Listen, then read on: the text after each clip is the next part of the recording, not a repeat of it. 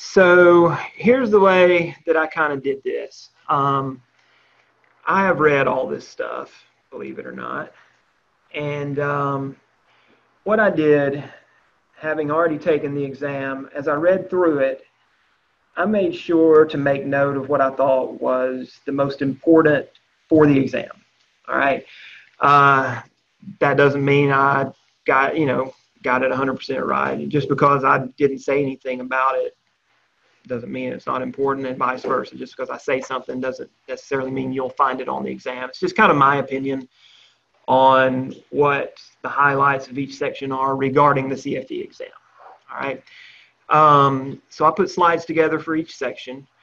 I have tips along the way. I have, hey, focus on this. You're definitely going to get a question along the way. I have tips for don't read this mess because it's too much and it's useless along the way. All right. So I guess my role is just kind of keep you on the right track and minimize your time and kind of get your focus in the right thing, right? Okay, so this is the easiest section, the one we started with. And I think that you probably would realize that after reading chapter 1 of it. All right, chapter 1 is just pure walking around knowledge. You already have it in your head for the most part, right? It is accounting concepts. So my slide, very basic accounting knowledge we should be familiar with. And I'm talking stuff like, what's the accounting equation? We know that. Debits and credits. It could be something as simple as debits are on the left. That could be a question, right? It could be something like you got to make sure your debits and credits equal. It could be something like a debit increases an asset, a credit increases a liability. Stuff you know, all right? Stuff you better know. It could be stuff like definitions of assets, liabilities, equity. I put the accounting cycle in there. It's kind of hard to get questions about that, I think. Things that they might have would be like, the purpose of an adjusting entry maybe, or permanent accounts versus temporary accounts. Remember that, your balance sheet accounts are permanent. Your temporary accounts are the ones on the income statement. You reset them every period. Something basic like that. What's on the balance sheet? What's on the income statement? What's on the whatever their version of the equity statement is? They might call it statement of owner's equity. They might call it the statement of retained earnings, or they might, whatever they call it. What it's on the cash flow statement. What is GAAP? Simple things. All right. This is a section you don't really have to spend a whole lot of time on.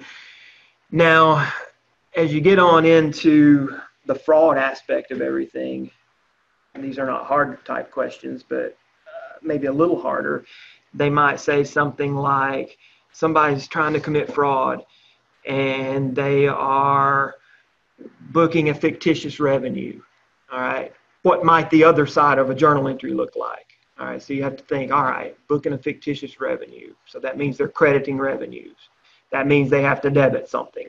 All right, so then you look in there and their question might be something like, can they decrease an asset?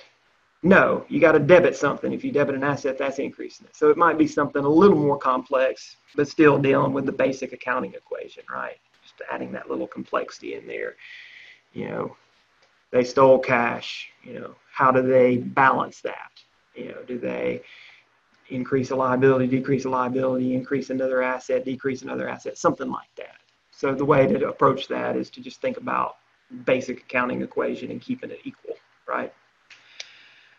So yeah, that's pretty easy stuff.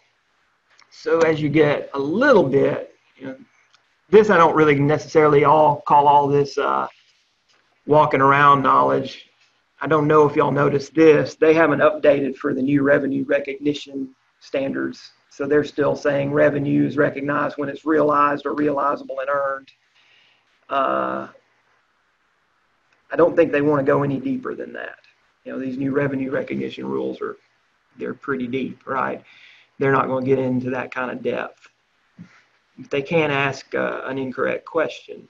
So you probably won't get anything using the old revenue recognition stuff. It'll be more examples of things, and I don't think it'll be, I have that on there, but that's not true anymore, right? So this is not the thing. But they'll talk about the matching or expense recognition principle. They'll still use the word matching in their questions, probably. I don't know. They may not now. But then the other little assumptions and principles: consistency, full disclosure, objectivity, going concern. All right. It could be a question that's a simple definition, Going concern means, and then there's 4 choices and one of them's your definition. More likely they'll give you an example, so-and-so auditor decided that they may not last beyond a year. And what violates, what assumptions violated here, going concern, something like that. So these are pretty easy too, right? So-and-so bought a piece of equipment and recorded it at fair value. What did they violate? They violated historical cost. Something super easy like that. So-and-so didn't tell about a lawsuit that was coming up. What did they violate? Full disclosure. I mean, there's no point in studying for something like that, right? It's just, the questions are so easy. So, but that's the type of things they'll ask from this material. Time period assumption, unit of measure. I don't know what they could ask on the monetary unit assumption, but anyway. And then all these characteristics: relevance, materiality, faithful representation, comparability, consistency, verifiability, timeliness, same type deal. Probably an example, and they'll say, this is a good example of the characteristics of whatever, right? So super easy section. You'd like to get as many questions as possible from this one. I don't really have a whole lot else to say on this. It's real easy. With expense recognition, they might give an example of somebody putting an expense in the wrong period, and they say, well, what did they violate? Expense recognition principle. So pretty easy stuff. Let's see, was materiality in there somewhere? Yeah. So materiality, I don't think I put cost benefit up there, but they might phrase that as something like, when could you depart from GAAP if it's not material? I think another way, you can depart from GAAP if there are industry-specific things that go on, or you can actually depart from GAAP if adhering to GAAP strictly would prove to be misleading. You can actually depart from GAAP if that's the case. So something like that. Easy little section, right? So that knocks out 27 pages right there. There's probably no reason to ever revisit that. Any questions on that section? Any comments? Anything that jumps out at you as, hey, they might ask this too? Yeah, nothing to it, right? Okay. So let's see. Section 2. Oh, I was going to point out on I don't know where it is. No, it is section 2. On section 2, it begins with this giant diagram. Y'all probably wouldn't anyway. Don't try to make sense of those stupid diagrams. That's a waste of time. They've got all this charted out. They call it the fraud tree, and that's about the most useless thing to me. I don't like pictures of things like that. I like just reading the words. So that's a good wasted page that you can just skip right over, in my opinion. You may like that though. All right, so section 2. All right, we're getting a little more meaty with this one. So this one's called financial statement fraud. We got 60 pages here. So we get into, it's more fun to read. We get into ways people commit fraud, and they often give examples in the book of whatever type of fraud they're talking about. Those are fun to read sometimes, but skippable if you're not wanting to read all this stuff. All right, so what do we got? So we start with types of fraud. So they're talking about occupational fraud. All right, this test is big on definitions, and this test is big on examples of things they talk about. That's a big part of the type of questions you get. So a lot of definitions to kind of know. Occupational fraud is using your occupation for personal gain. All right. Now, that's a big term that kind of covers a whole lot of the stuff we're going to look at. Corruption, stealing assets, financial statement fraud, using your occupation for personal gain. Definition of fraud. I underline the really important parts of this. These things you have to have for fraud to be present. And I can guarantee you'll get at least 1 or 2 or 3 or 4 or 5 questions that get at this point. There has to be a deliberate misrepresentation. An error is not fraud. If you accidentally do it, you've not committed fraud, right? It has to be a deliberate misrepresentation. We're specifically talking financial statement fraud here. So a deliberate misrepresentation of the financial condition of a company accomplished through intentional misstatement or omission. So deliberate, intentional, in order to deceive. All right, so it's intentional. It cannot be because of an error. We are trying to deceive somebody. That's what fraud is. All right. Almost always involves what you would obviously expect. Overstating assets, overstating revenues, overstating profits, and then, of course, the other side of all of that, understating liabilities, understating expenses. But could be the opposite. You may do it the opposite way to pay a smaller tax bill or store up reserves to use however you want to in a future year. But usually you're overstating assets and overstating revenues. And that could easily be a test question. Why is fraud committed? So they list a whole bunch of different things. And we're specifically talking about financial statement fraud right now. So why do they do it? And again, this could be a question. Which of the following is a reason fraud's committed? The answer is usually D, all of the above, right? To buy more time to fix problems, business problems, right? It's like, oh, we had a bad quarter. Let's clean it up, and maybe we can kind of reverse it out next quarter when we do better, smooth it out a little bit. To avoid negative market perceptions. We don't want Wall Street to look at this and say, these people are headed the wrong way. We want to keep ourselves looking better. To get better financing, or any financing. To comply with loan covenants for financing you've already obtained, right? They may require you to keep certain ratios at a certain level, and you may have to fudge the numbers to get there, right? If you're a top executive, it may be to obtain bonus money that's contingent on you hitting certain numbers, right? Or, just ego. Hey, people to think I'm screwing up, so make it look like I'm doing better, right? All right, we mentioned this last time.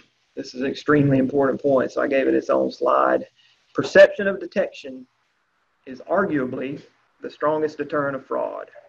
Remember that. That'll help you with several test questions probably. You'll see questions along the way, and if perception of increasing the perception of detection is one of the answers, that's probably right. All right. Another answer that's never wrong is segregation of duties. That is always right. All right. I can't think of a situation where segregation, or I think they call it separation of duties, but I'm going to keep calling it segregation of duties. That's the way I learned it, and that's the way I always say it. That is never the wrong answer. All right. That's always a good thing, no matter what you are talking about. That is always the right answer. All right. Increasing the perception of detection is always the right answer too. All right, so we get into different types of revenues, or different types of fraud. But on the stuff we just looked at, what types of test questions, we already kind of mentioned it, but they'll probably hit on reasons why people commit fraud, and probably be one of those D, all of the above type things. There'll be definitions of fraud. There'll probably be a question where they try to say somebody mistakenly greatly overstated error or overstated revenues. Was it fraud? No, it's an error. They didn't mean to. All right. Okay, fictitious revenues. So we're getting into some details now. Types of fraud, ways people commit fraud. So we're just putting fake revenues on the book here. We're recording sales that didn't occur or services that didn't occur. All right, so we know we're crediting revenue here, right? So the other side of the entry is often tricky. Okay? If we're crediting revenue that doesn't exist, what are we going to debit? The answer is usually accounts receivable. And again, that's a good test question that, it's so common that that would be a test question on the CFE exam. We typically hit accounts receivable. All right, so let's back up. Recording sales that didn't occur. We got to cover our tracks. How do we do it? We might have fake customers. We might have legitimate customers. We might prepare a fake invoice, never mail it, never deliver it. We may alter existing invoices to boost the numbers up or boost the quantities up. We may ship defective products. We may just send a big old shipment that nobody ordered and say, hey, revenue earned, and send it on out, and then they send it back, and you can put it back on the book somewhere else and keep the revenue on there. I mean, there's a lot of ways that people might do this. Typically, you're going to boost your AR up, all right? And that's fake too. So you got fake revenues and fake accounts receivable on the books. So a big red flag is receivables that are never collected, right? If they're not real, nobody's going to pay them off. There's your red flag for it, right? Long overdue receivables from customers that you can't find if you're an auditor or an examiner. A red flag is always big good transactions toward the end of the period. That's always a nice red flag. Doesn't mean that fraud definitely occurred, but it's like, oh, giant sales on December 29th. We better look into that. That's a red flag. And if you're looking at financial statement ratios, if it takes days sales and receivables, a ratio that measures how long it takes you to collect your receivables. If those days are getting longer, that's a red flag. So fictitious revenues, that's a big section. Types of questions you might get from this would be the red flags, probably. Typically about the accounts receivable being on the books for so long. That's a likely question you'll get. In fact, I can't think of much else they would ask you on that. Fictitious revenue question, probably going to be something about accounts receivable. It really will. Okay. So another type of financial statement fraud, timing differences. All right. This is the term that they use that could be a test question answer. This is an example of what type of fraud, and the answer is timing differences. It sounds weird, but that's what it is. Timing differences is just sticking something in the wrong period. Hey, I need a lot more revenue right now. Let's stick it now, even though it should be next time, right? Or vice versa. It's not following revenue recognition rules. Smoothing out income. Plain and simple. We don't have to get any deeper than that, really. It's just putting in the wrong place, expense or revenue. It doesn't have to be just a revenue. They had a very specific term in there, which could certainly be a test question. It kind of has that name that lends itself to kind of knowing what it is. It's a very descriptive title, channel stuffing. So, think about what that, what kind of visualization you have when you hear channel stuffing. I see a channel, I'm just stuffing a bunch of stuff in there, right? They're selling a whole bunch of stuff to people. They're encouraging them to buy way more than they normally would. They're giving them discounts. They're giving them good terms and things like that. It's fine. There's nothing wrong with that. It's not fraud, but you better disclose it than it is. If you don't disclose it, then it's kind of fraud.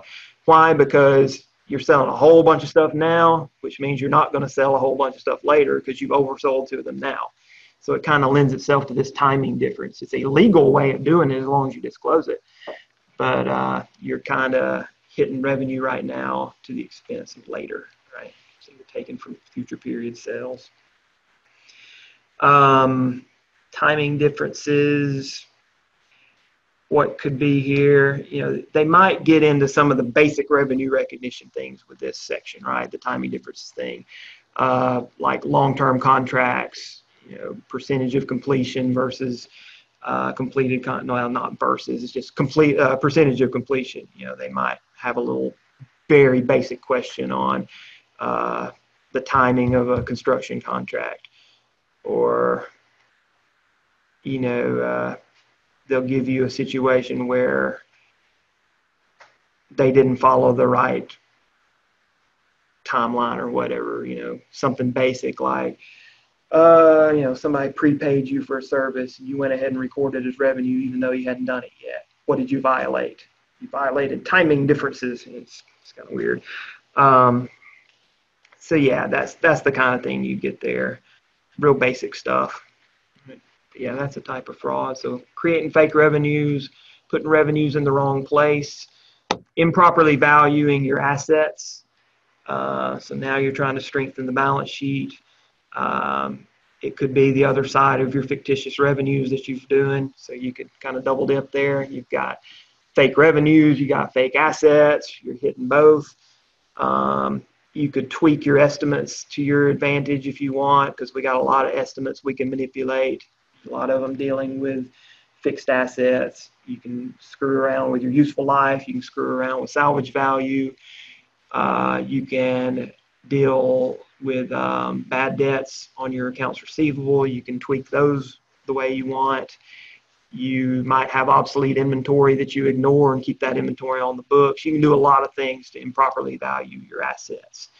Another little specific term that jumped out at me in that section was window dressing. I'd never heard of this before until I read this book. That refers to classifying long-term assets as current assets so you can make your liquidity ratios look better. I've never heard of that before. So I stuck it in there because it was interesting. Specifically, they go into the different accounts for inventory. So our book says most improper asset valuation involves overstating inventory or receivables. And we kind of mentioned some of this already a little bit, with the obsolete inventory, but going deeper than that, we have rules with inventory. We're supposed to write it down to market, lower of cost or market. We may just choose to not do that. So that would be improperly valuing your inventory.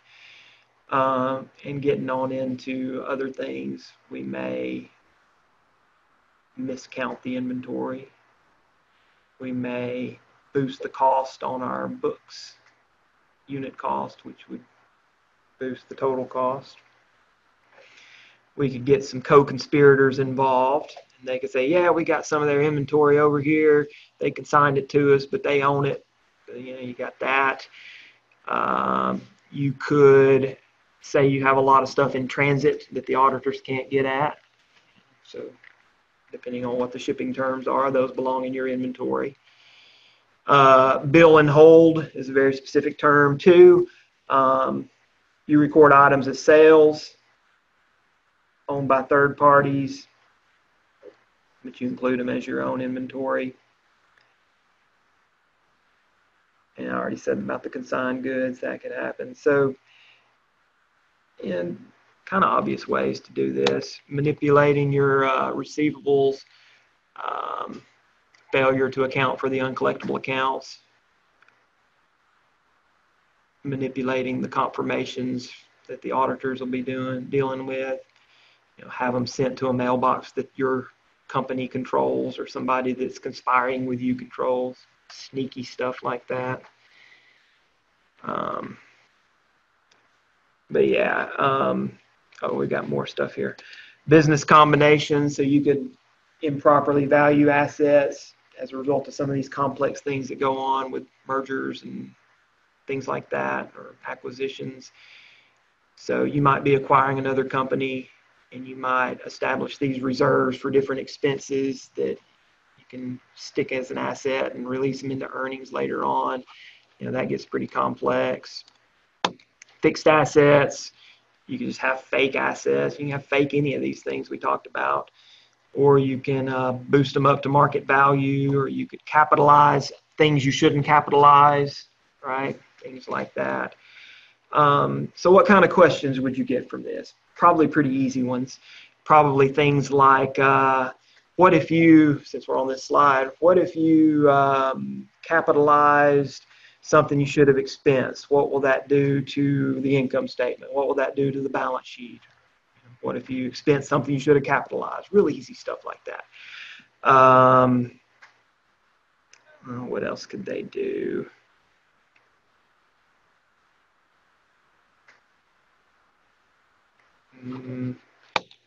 Really things along those lines. What if you didn't record a bad debt when you should have? How will that affect the balance sheet?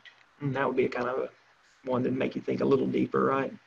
If you don't record bad debt expense, that means that you haven't recognized an uncollectible thing on your balance sheet, right? So you've overstated your assets. You've overstated your income. Things like that really get back to the accounting equation, right? All right, moving along. So we've created fictitious revenues. We've stuck things in the wrong period. We valued our assets wrong.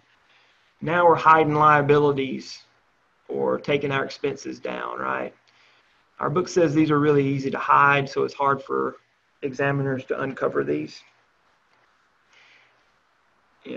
Take an invoice that would kind of show that this exists and throw it away.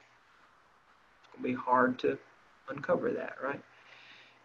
You got a litigation out there and judgment against you, liability to pay.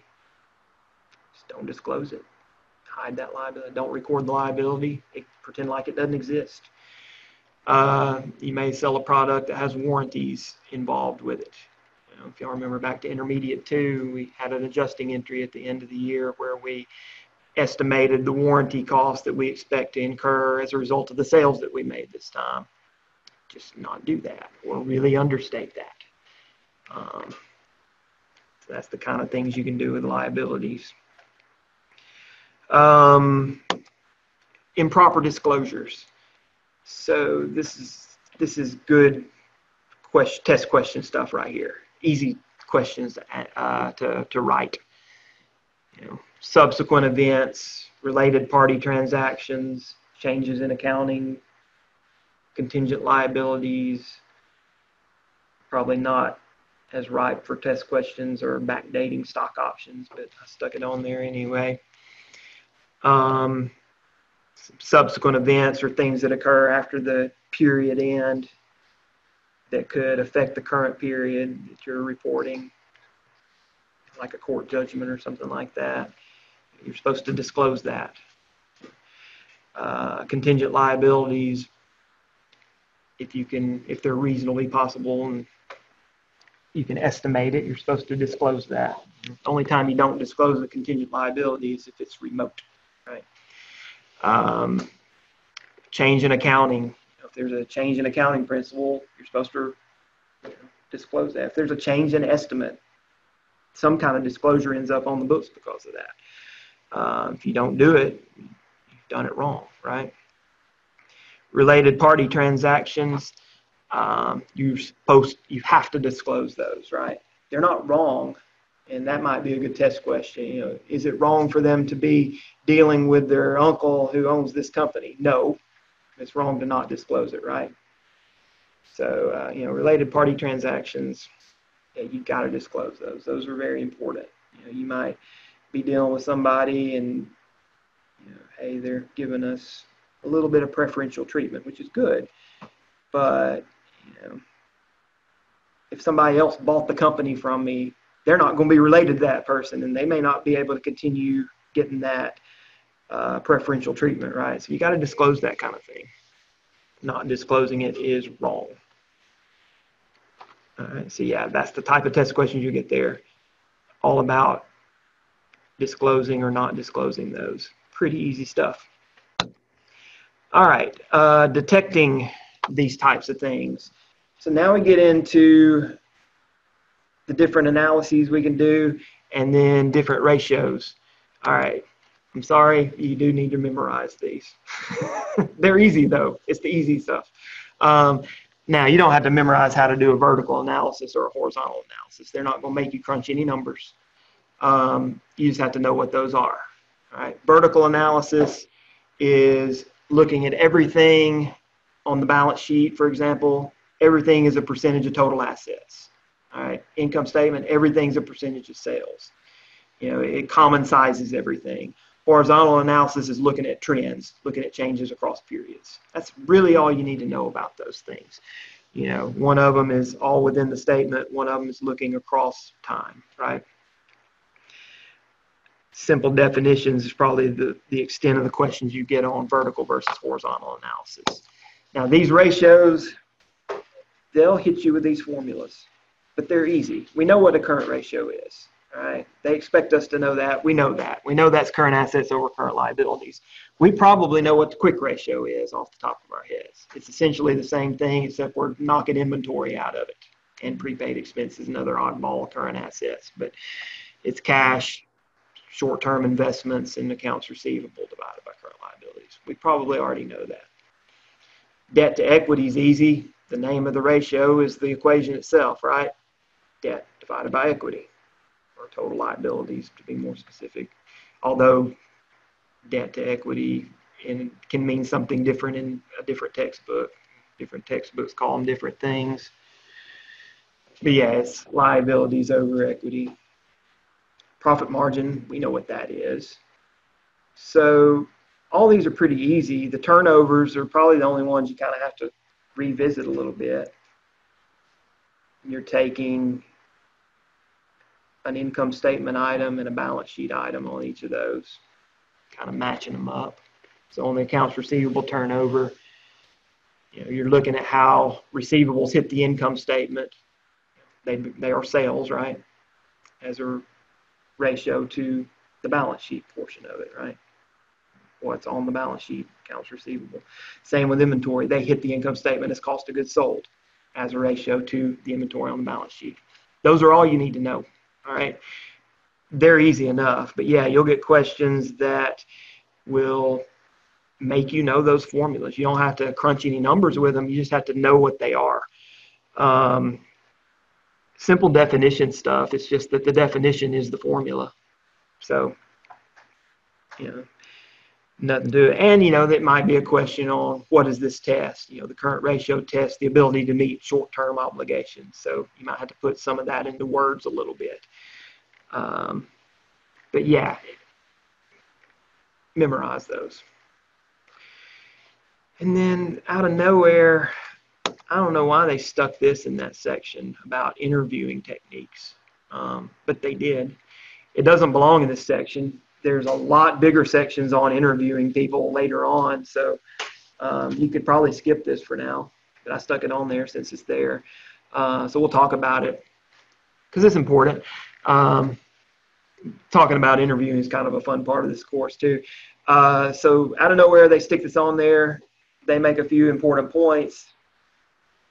There's no liability in general for you, the fraud examiner. That's who you are. To asking questions that you have a legitimate interest in. It doesn't matter how insulting it is. So they say you are legally able to be fearless in asking questions as long as it's done under reasonable circumstances and privately. It's, you know, it says the legal right does not extend to accusations. And that's where good test questions come in, right? Which of the following is something you wouldn't want to do? You know, are you still cooking the books? You don't want to say that. That's accusing them of cooking the books. If you say, are you cooking the books? Then you're okay. So you can kind of see the difference there. So you can ask anything as long as you don't accuse. That's kind of the bottom line on this. And then they have a little tip, one person at a time, for obvious reasons, right? If I expect all 5 of y'all are cheating, I'm not going to say, all right, let's talk about this. I'm going to get all of y'all individually and say, all right, tell me your story. And I want to see if everybody matches up. And that way y'all don't get your stuff straight and start working off each other, right? And they also say generally the top people are interviewed first. They're usually the ones involved with this financial statement stuff. Preventing.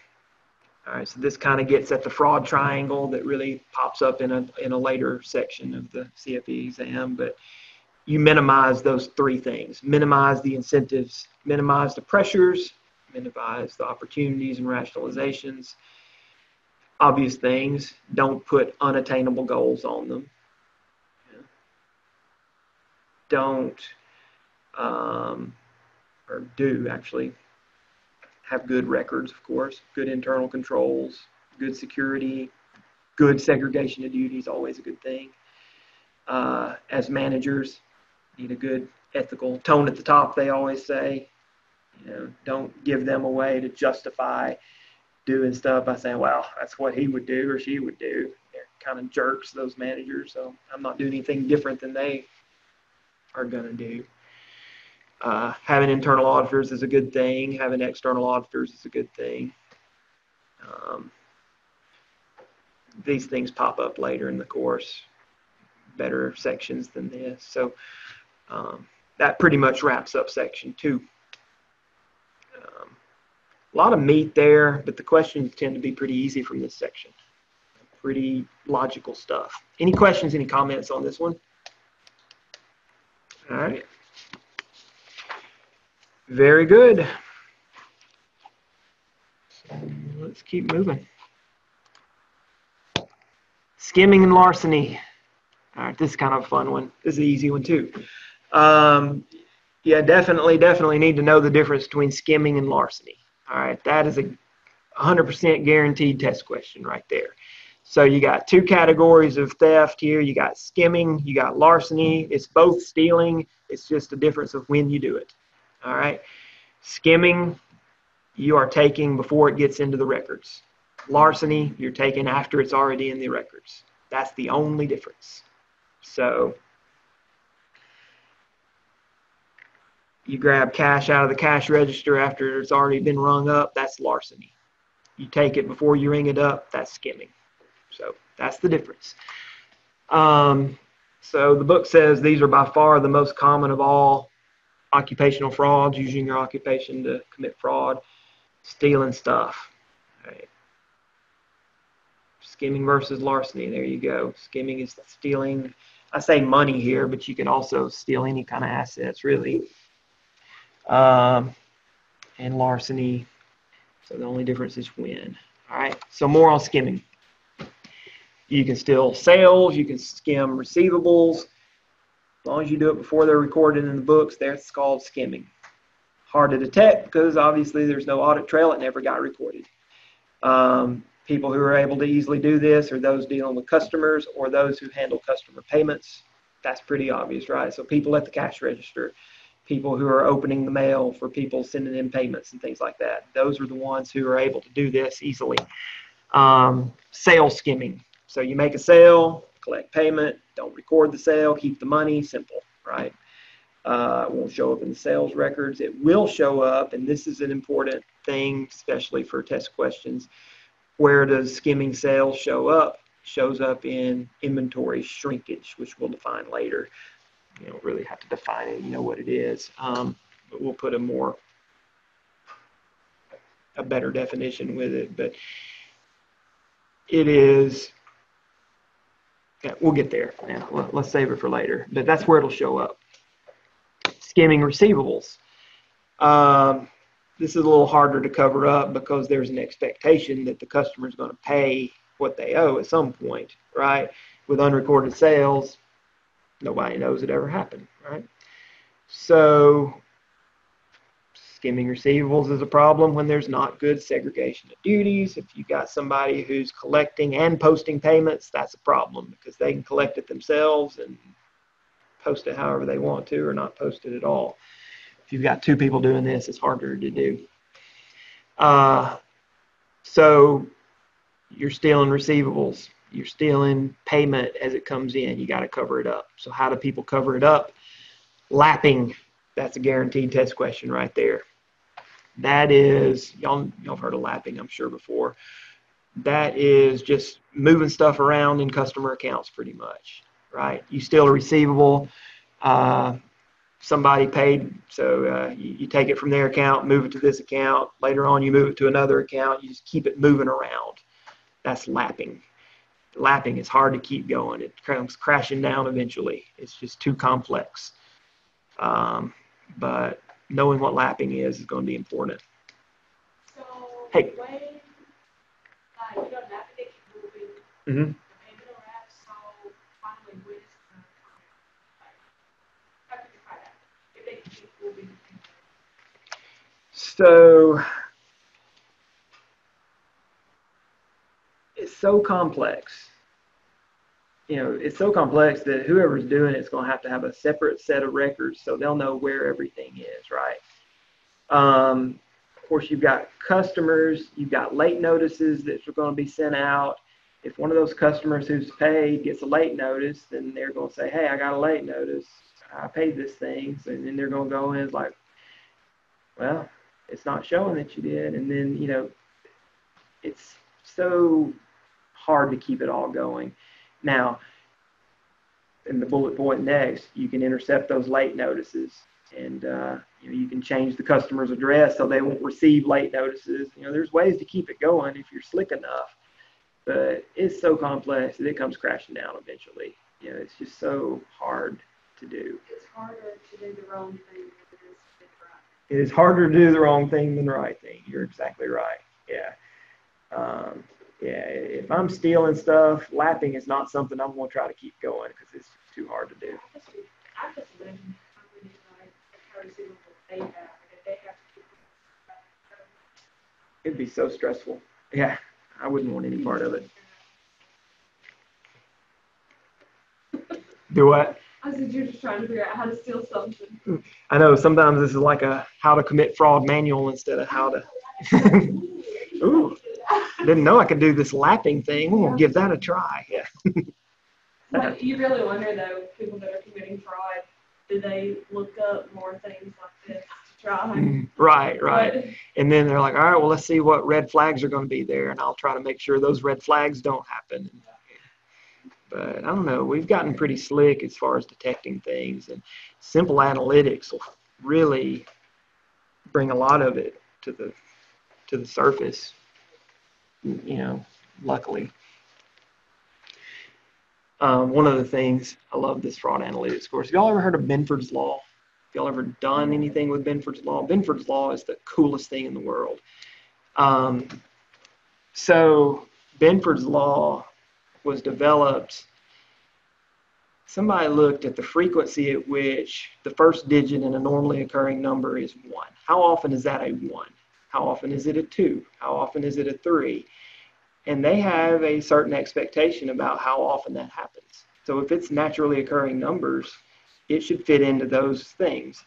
If it's made up numbers, it's going to get out of that. So in that fraud analytics course, what I did, my wife has a business, so I took, I forgot how many of the checks she had written, but I just keyed them all into Excel and said, let's apply Benford's Law to these real checks that my wife wrote. And it worked out perfectly. Now, before I did that, I said, hey, y'all are committing fraud. Write checks to yourselves. Everybody write 10 checks to yourselves a piece and tell me what your numbers are. And we keyed those in and did Benford's Law, and it discovered it immediately. It's really cool. Yeah, Benford's Law is awesome. Anyway, yeah, we've gotten pretty slick on detecting stuff, so that's good. Okay, what are we doing? So skimming receivables.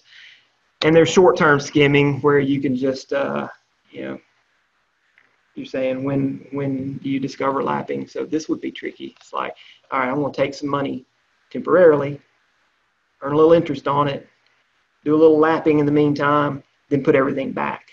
And now I've earned interest on that. So that'd be even harder to do, harder to catch. You're like, short-term skimming. I like this. Yeah. Or, somebody might be like, well, I'm going to skim some of these receivables, take it to the casino, triple it, put everything back. In the meantime, I'm doing a little lapping. And of course, they're going to lose. And then, yeah. A lot of these times, people aren't smart. Yes. People that believe that they're going to triple the money in the casino. Mm-hmm. Yep. Very foolish. Yeah. And as you get deeper into this course and you see some of these examples of people doing it, like, what were they think? How did they think they were going to pull that off? And, you know, you kind of, at least I'm like always having my mindset when I see these frauds, I feel like it's like really well planned out and they've got it all, you know, intricately devised in their head. And usually it's just like, grab some money, and they don't really think about how they're going to cover it up.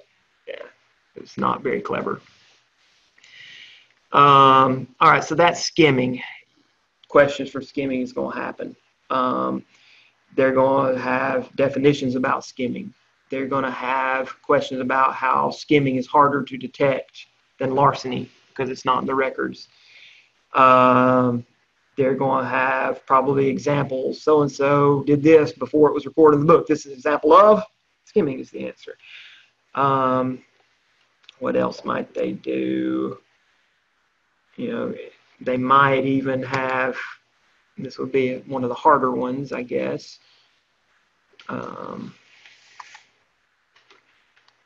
How might we detect skimming? So the answer might be we might detect it by checking out inventory somehow, you know, looking at some kind of ratio with inventory or doing some kind of observation of inventory, something like that. Because if you're skimming sales, the inventory's gone. You just didn't record the sale, so it's going to show up there. So it might be something like that.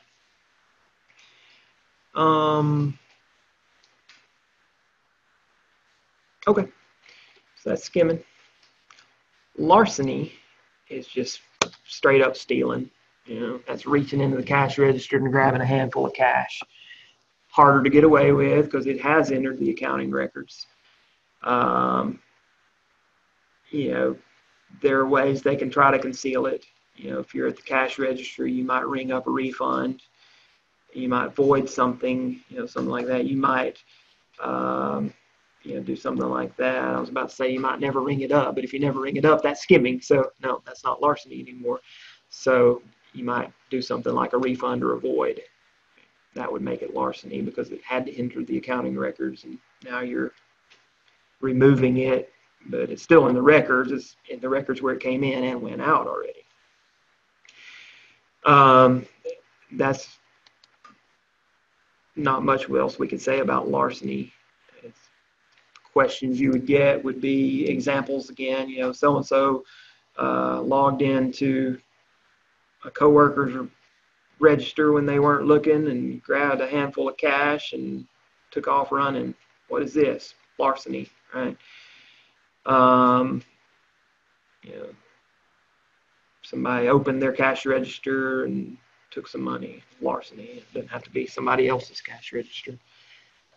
Trying to think what else.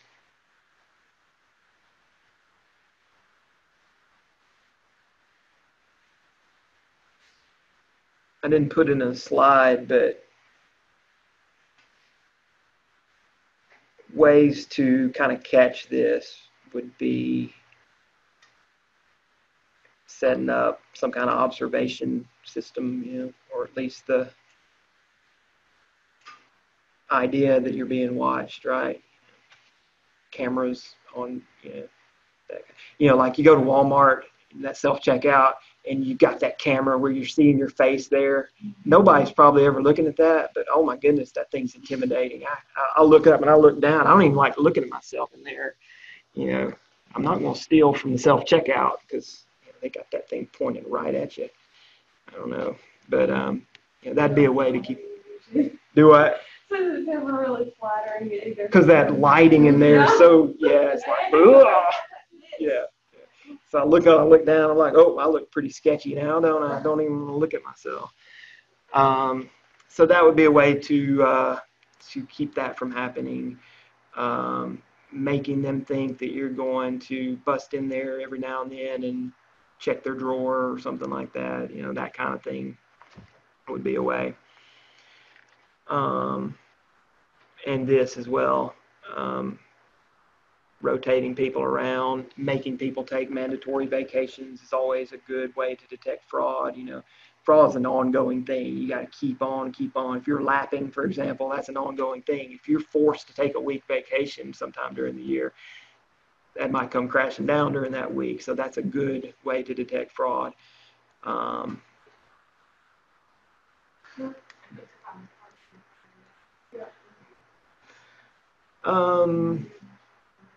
Okay.